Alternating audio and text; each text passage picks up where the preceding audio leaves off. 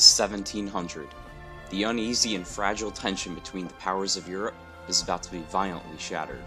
That same year, Russia, Poland-Lithuania, and Denmark would declare war on Sweden, kicking off the Great Northern War. A war that would show the world who the dominant power of Northern Europe truly was. Would it be the century of Sweden or the century of Russia? The War of the Spanish Succession would also, arguably, begin that same year, starting a 13-year-long conflict that would span across almost all of Western Europe, and would be, up to that point, the deadliest war in Europe since the 30 Years' War. All the while, ruthless bands of colonial pirates would terrorize the Caribbean and the Atlantic, and the northern African Barbary nations of Algiers, Tunis, Tripoli, as well as the Moroccan Kingdom, would all make large bounties off of raiding vital trade routes in the Mediterranean Sea. The once large and cumbersome muskets have become smaller and lighter, and are now more common to see carried by soldiers than ever before. The bayonet has replaced the sword, and bright and colorful uniforms are the new standard of any civilized army. The long-lived age of pike and shot has come to a close, and the turn of a century brings on a new chapter to warfare.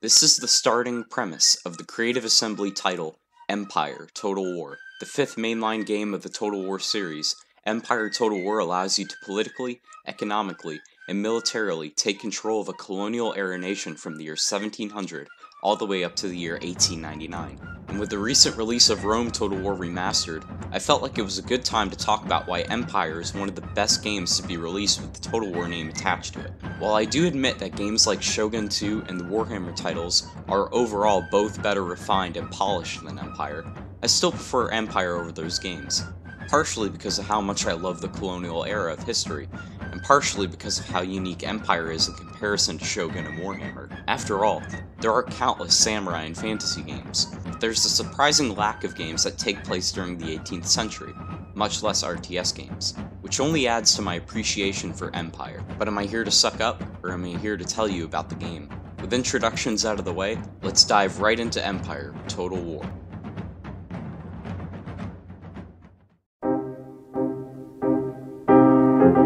What's the most important aspect of any RTS game? The world map, of course. After all, you need a world to exist for battles to be fought in, and for diplomacy to be practiced in. The Total War series is well known for having grand scale and engaging overworld maps. Sometimes these maps range in the scale of a single country, like Japan, China, or the British Isles. Sometimes they scale an entire continent, like Europe, but Empire takes this a large step forward. After all, this is the colonial era we're talking about, an era of colonization and proto-world wars. It'd be criminal to limit such a time period to only Europe or only America. If we can fit 3 continents into Medieval 2, surely we can fit 3 into Empire. And fit they did, with room for even more. Empire contains 2 entire continents, Europe, including Anatolia and the Caucasus, and North America. The northern sections of 2 continents, South America and Africa, and several subcontinents, India, the Middle East, and the Bahamas. It's also possible for fleets to visit the coasts of West Africa, Eastern South America, Indonesia, and a couple others. To date, this is the largest Total War map in terms of scale, and as the game progresses and the top powers begin to grab more land across these continents, the scale of war and need for influence grows and grows, as the player and the CPUs have to manage fighting one another on multiple fronts across several continents, both at land and sea. Such wars are not for the faintest of nations, however. An intercontinental war can drain a treasury and a manpower pool quickly without the proper management. Empire's large scale not only acts as both a harbinger of good graphics and as a selling point, but an even more crucial need for decisive and wise strategic thought, and the loss of a single battle long distances away may cost you an entire theater of war. But what exactly is at stake to begin with? The overworld map is more than just an overlay for your armies to march across. The names of locations, roads, and overseas trade routes can all be seen on each continent. In Europe, Western architecture can be seen from France all the way to Siberia. Smithies and looms, as well as wheat farms and plantations, reflect the ever-growing importance of European industry as it meshes together with the farmland lived on since the days of Rome. Though your economy may start as small as your industry, its potential is almost explosive. In India, A more Eastern and Oriental style reflects the wise and aging nations of old. Industry is sparse and limited mostly to textiles, but exotic agriculture and valuable metals clutter the subcontinent. If you're a smart trader, you can make a fortune off the Western powers without ever even fighting a battle. And in America, New France, viceroyalties, and the 13 colonies bring the modern lifestyles of Europe to a new world, as it contests with the traditional nations of the natives, an evolving modern economy bordering next to a threatened people desperate to survive. This need is further illustrated by the monuments of deities as old as written history, and aggressive ambush tactics that render gunpowder feeble. Each continent has a varying number of provinces within them. Within these provinces, there are capitals, and surrounding those capitals, there are towns. Your capitals are military hubs. Your armies are raised here, regiment by regiment, and battery by battery. Your towns are your economic hubs and centers of learning. Farms and industry supply your provinces with monetary growth, and supply your nation with the coin to fund your armies to conquer more provinces. This hybrid between centralized and decentralized economies provides room for economic customization between provinces, as you set newly built towns along a specific upgrade tree, provides more points on a map to garrison your troops to defend against attacks. A regiment and treasury aren't all you'll need. After all, if your army uses outdated tactics and equipment, and your economic know-how remains stagnant, your nation will be partitioned by ambitious neighbors, and your economy will be antiquated. You need schools. Your schools are responsible for researching technology, and your nation's intellectuals can help speed up this process if you let them. And even if you can't build your own schools, there's always learning abroad. Keep on par with your peers, or even get ahead of them, and they might think twice before they strike. But what if you're the one to strike first?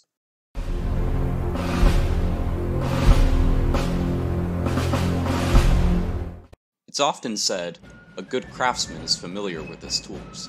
The same is true with any would-be general or admiral. If you want any chance of prevailing over your foes, you need to know how to properly fight them. No shit. You have relative to what they have. Let's discuss combat on land before combat on the sea.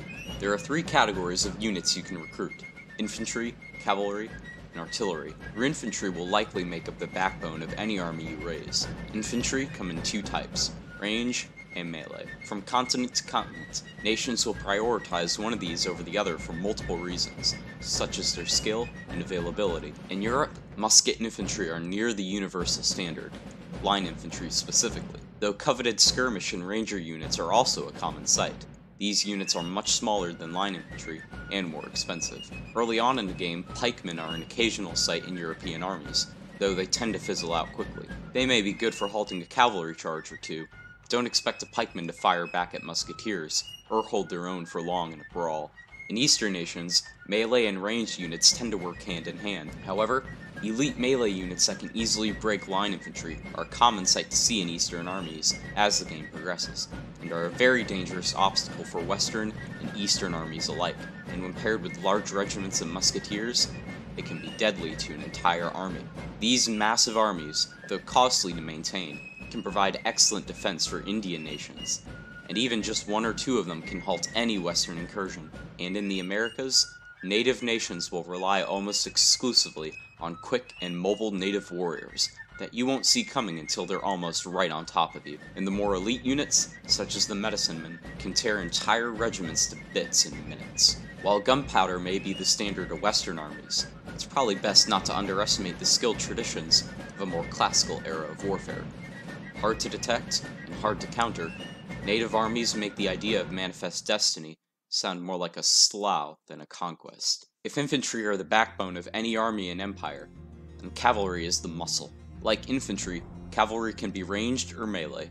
Regiments of horse, cuirassiers, hussars, and household cavalry are fine melee options, while dragoons, carabiners, and horse archers make for good ranged options. The cavalry can serve a variety of functions on the battlefield, exposing hidden enemy detachments in the foliage through reconnaissance missions, dismounting upon hills or walls to hold off an enemy while large portions of your armies maneuver themselves, counterattacking the enemy's own cavalry movements, or more morbidly, running down surviving units from any other armies as they try to flee. Mobile, versatile, and very quick, cavalry serves as an essential part for a proper army. Be sure not to abuse them, however. While good for a downhill charge or a few screening volleys, it detachment of cavalry can be quickly overrun by skilled enough infantry, or even wiped out by a square formation. Then finally, the fists of your military, the artillery. When used properly and put atop the proper ground, artillery can bloody a foe before they even fire their own first shots. For long-distance bombardment, there's round shot. Solid cast iron balls that smash into enemy lines, killing rows of men. When they get closer, explosive shot. Large explosives fired out of a cannon that explode upon impact, that can devastate an entire portion of a regiment. And if the enemy breaks through your lines, you'll have to make them wish that they didn't. Canister shot.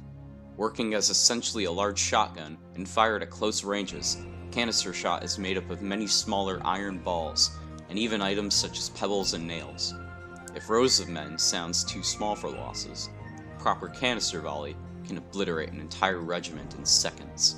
Despite such firepower and range, however, a battery left out in the open makes her a good target for vengeful cavalrymen, and with such a demanding reload time and no guarantee of a hit on any specific moment, relying on artillery for a victory is a sharp gamble. An entire army made up of these components is an overall deadly force, and with high enough numbers coupled with the admittedly very generous replenishment system, a single army can fight multiple battles before needing to withdraw to safety. But numbers aren't everything. A battle's strain is a very important factor to winning battles. Smaller armies may not have much of a chance defeating larger armies out in an open field. However, hills, mountains, woodlands, and brush offer high ground and better accuracy, and even ambush positions. Defensive structures also litter almost any battlefield you'll visit. Stone walls, town halls, barns, and homes. Even if a small detachment is hopelessly outnumbered and has no chance of winning, they always have the chance for a last stand that will echo throughout history. If defense structures are properly used,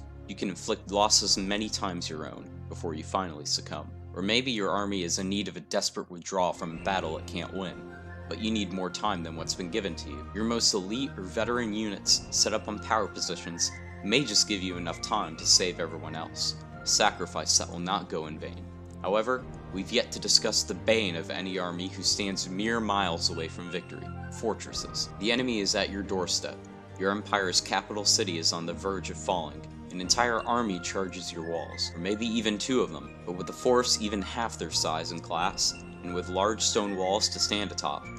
Maybe you might just not only win such a battle, but obliterate your foe into a rout and across an entire front, until eventually, capitulation. Of course, coveted by any young aspiring dynasty from this time period, overseas territory is a must-have to assert your dominance on the world stage of politics. Being such long distances away, if unable to raise armies on your new lands, you'll need to rely on transporting armies from your old lands. Of course, if you're in a hurry to colonize, you can always load an army onto a single ship, but if another nation decides to interfere, one ship is not much against a whole fleet. An entire army gone in an instant. A major setback. And if your nation relies on trade ports for its income, you'd best hope the AI has something better to do with its fleets than raid your ports. The only way to secure overseas commerce and travel, a grand navy to match any other. There are three types of ports in Empire: trade ports, dockyards, and fisheries. Trade ports and fisheries are largely economic. Trade ports secure overseas trade with other nations and are vital to a nation's economic growth. And fisheries provide a good steady stream of income, albeit income that can be worth less than what a trade port can potentially offer. While both these ports allow for the building of smaller ships such as sloops, true navies are built up in dockyards. Dockyards allow for the building of rated ships, as well as smaller ships such as galleys and frigates. As your naval technology progresses, your capacity for mightier ships increases. From the small and expendable 6th-rate ships, to the ginormous and prestigious 1st-rate ships of the line. The cost and upkeep of 4 regiments, and a painfully long build time, the loss of a 1st-rate ship is a tragedy, but the damage they'll do all the while more than makes up for it. And as naval tech advances, more historical options become available: quick and agile steamships, long-range rocket ships, and cannonade frigates. While firepower is important to a quality fleet, speed and maneuverability at sea is important to a fleet's success, and when all seems lost, even at sea, an all-out assault is still a viable option.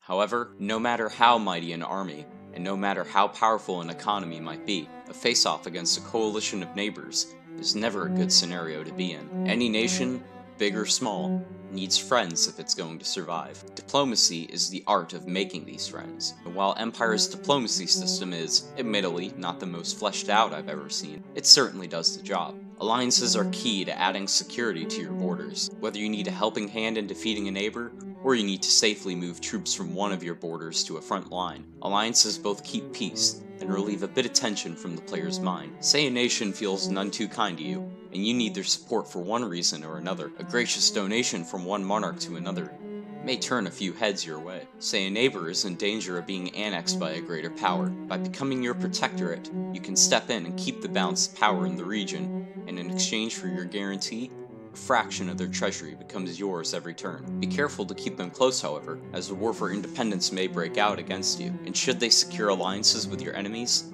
a secession crisis may be the downfall of your dynasty. Diplomacy goes beyond making friends, however. Sometimes it's less personal and more business. Coveted provinces, colonies, and tech can all be exchanged for more of the same, or maybe a large quantity of coin. So all's well, right? You have a large military, a supercharged economy, and no one who will challenge you. At times like this, your greatest enemy doesn't reside around you, but within you. Your country is made up of people, and those people need to be kept happy. If we can learn anything from history, an unhappy people leads to a violent conflict.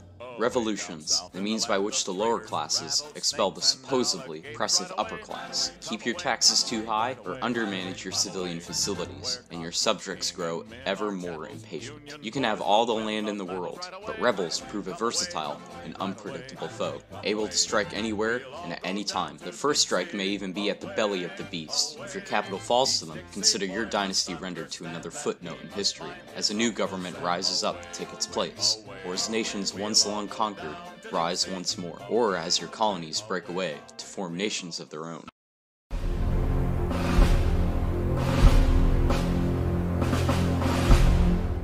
A game of technology, diplomacy, revolution, and conquest, and some of the best RTS battles you'll find of the golden age of warfare. Empire Total War is the ultimate video game experience of 18th century imperialism that I've yet seen to be matched.